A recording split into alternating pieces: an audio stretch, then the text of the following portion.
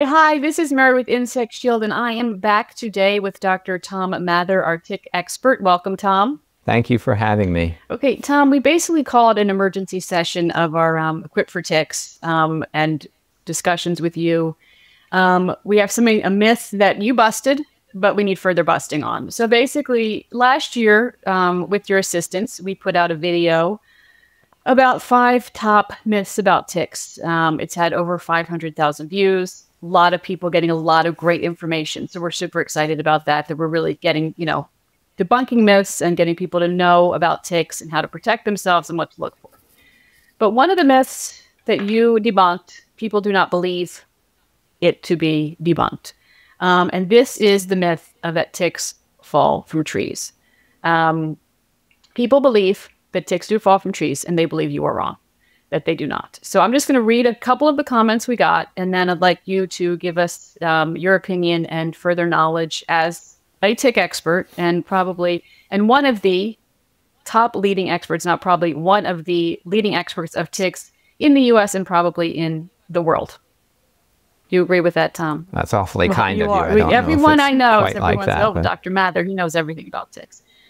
Okay, so here was one. I have personally seen ticks fall from trees like drops of rain. It was a sunny day, but it sounded like raindrops hitting the dry leaves. We would stop walking, and soon the drops would also stop, and then take a few more steps, and the raindrop sound would start again. The sky was blue, and we were very confused. Then I felt a drop hit my head, and simultaneously noticed my friends' shirts covered in ticks. We brushed them off and sprinted out, but I had 5 ticks already embedded by the time I got back to the room. They were definitely deer ticks and falling on us from above head level. Another one. I have found ticks on my roof while painting eaves and trims. They are definitely in trees. I have walked under oak trees and had a tick land on my arm. Excuse me. Squirrels get ticks and fleas. They do sometimes fall from above.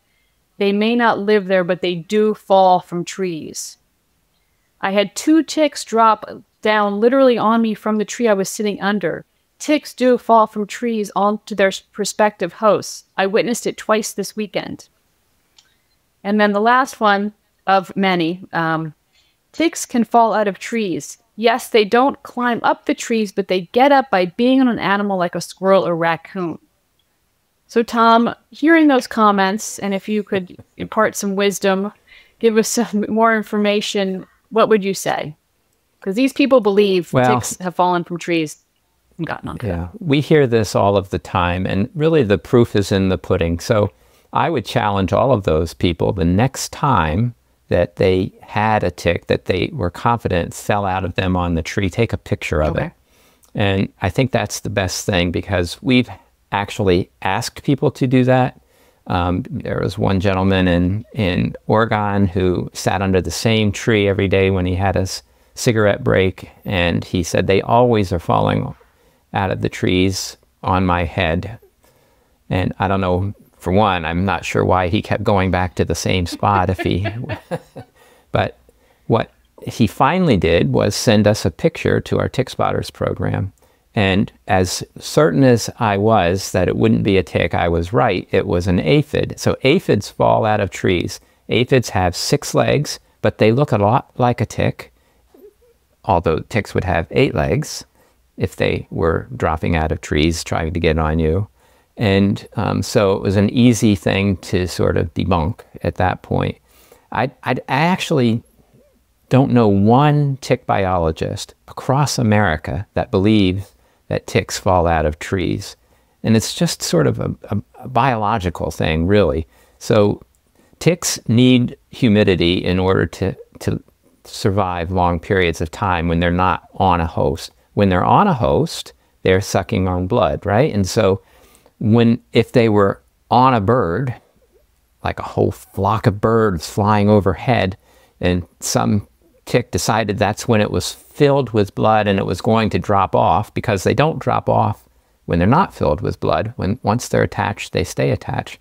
Anyway, so let's imagine this tick fell off of a bird. It would have been an engorged tick, so it wouldn't really be looking for another blood meal. So, you know, the likelihood of a tick getting on you from, let's say, birds overhead is very unlikely, because any tick that would fall off of a bird would be a blood-fed tick, and it wouldn't be looking for another blood meal for months. Similarly, from squirrels and raccoons that might be in trees, yes, ticks will be on those animals, and they'll take a blood meal, and then they'll drop off of those animals, but the environment up in a treetop isn't conducive for long-term survival of these ticks. So they would drop off full of blood. They're not ready to eat again for months, right? And so they have to go through a transformation process, growing into the next stage. And they would be doing that in a habitat that isn't humid enough for them to survive. So just like if a nymphal stage tick drops off of your cat in your house, it's not going to be able to survive until it becomes an adult to get back on you again when it's looking for a next blood meal, because it's just not humid enough for the tick to survive. So the biological properties that allow ticks to live are really sort of the thing that keeps me at least understanding that this is just a myth, and there's probably other explanations for all these little bugs falling onto people. And when we look at that, I mean, there are certain what we call tick lookalikes. People think they look like ticks. In fact, 5% or so of the things that people send to us through tick spotters are not ticks. They're things that people think are ticks, but they're not really ticks. And weevils are the number one thing. And do weevils live in trees? There are oak weevils. There are many species of weevils, and some of them feed on acorns. They have 6 legs, but they have like a little snout, and in fact, if a lot of them are so snouted that if that was a tick, that would be a honking bite that you would get from that snout. But they don't bite.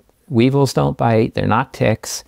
Aphids really don't bite. I mean, they might try to latch onto your skin or something like that to hold on, because you're big and they're little. But yeah, they're not gonna bite. Aphids feed on plants. Weevils feed on leaves and seeds and things like that. Those are the 2 most common things that are tick lookalikes that actually do fall out of trees. So we would, in most of these cases, it's most likely a lookalike situation, because I mean, and I've been with you, and we've been looking at ticks together, and ticks, even like the adult ticks, are tiny. So even for a layman to look at it and go, well, that looks like that's a tick, without even maybe having like a magnifying glass, like, I don't know if you would put those 3 things next to me, and I've studied it, like, they'd have to be pretty big for me probably even to tell the difference. At this tiny little, as you say, like kind of poppy seed or size or sesame seed, would I, with my naked eye, actually even be able to tell a difference? Because I'm not an expert in looking at ticks all day like you. Probably not. You would be hard pressed. I mean, the easiest thing is if you could sort of focus. A lot of times people just see little specks and they assume they're ticks because they're afraid of them. They also, what I've learned is one of the reasons that perpetuates this is that people don't want to believe when they find a tick in their head that the tick had actually crawled across their entire body, because they just don't want to believe that. So it must have fallen out of a tree onto their head to get to their head. But really, in reality, we can, if you're patient, you can put a tick on your ankle, and in about 5 minutes, it will have crawled up to your head. That's just what ticks do. They like to crawl up. Kind of a gross thing to think about. I don't think we'd get very many people volunteering for that experiment. But, and certain ticks, American dog ticks in particular, are very robust. And it seems like while they may get caught up in a hairline or something, they almost always get to the very top of your head. So they're like, it's like Mount Everest for them. I think they're the overachievers that get to the top of the head. And why did ticks do that? And so that's probably a story for another day. But there's just thinner skin and more vascularization in the head region of animals and people. and so it's easier to steal blood. And it's usually ticks have sort of adapted to ending up in places where they're not going to be found or groomed off by the host, and where the skin is thinner and they're going to be able to steal blood more easily. Thank you so much, Dr. Mather, for helping us hopefully debunk this myth. And I mean, I think putting the call out there to people saying, hey, if you see this happen, snap a picture, go to your website, and that's the Tick Encounter. Tick Encounter website, find tick spotters. You could actually just Google tick spotters. Okay. It'll come up. Send a picture. There's a submission form. Okay. Attach the picture, fill out the form, and tell us, show us what you're seeing. I mean, we're happy to learn, and we're happy to look, but the people that gave you those testimonials earlier, those are just 5 or 6 of the hundreds that we've heard, and we've been able to debunk them for the most part when people have provided the evidence that they have. But yet I think people just want to believe differently. But biology is sort of against the whole thing, and just the practicality of it all. I mean, just think of a tick. That wouldn't be a very good host finding strategy to be using falling out of the sky, because it's not like they are trained parachutists that they can zero in on a host or anything, right? So think of all of the misses that they would have. Yeah, the ticks are in it to win it, and winning it for a tick is finding a host and taking a blood meal so it can grow to the next stage or lay eggs. And so that it wouldn't be a very smart natural selection process to utilize falling out of the sky as a strategy for finding a host. Okay, well, thank you so much, and hopefully we've helped debunk this myth, and also given people, if they still believe it, we've given them a way to help prove it, because we're talking science here, and if we can have evidence, then that we can back it up with that. So excellent. And we will put some links actually on the bottom of this to your tick lookalike page also. I think then people can maybe take a look at that and then see that, okay, maybe that wasn't a tick. That's all out of the sky onto my head. So yeah, we could, talk about tick lookalikes, since it's a fairly common phenomenon. The very most common one actually is interesting, is one called a spider beetle. And spider beetles are household pests. They're kind of humpy looking. Some of them are black and red, so people think that they're a black-legged tick, because black-legged ticks are black and red. But if you count their legs, they have 6 legs, and they have long antennae out the front. So ticks don't have antennae, and ticks that size would have 8 legs. They almost always are found when people send them to us. They say, oh, I found this in my bathroom. So they tend to like bathrooms, and they also get in linen closets, which sometimes I suppose are in bathrooms. And so people find them on their bed. And that's probably the most common tick lookalike that we get.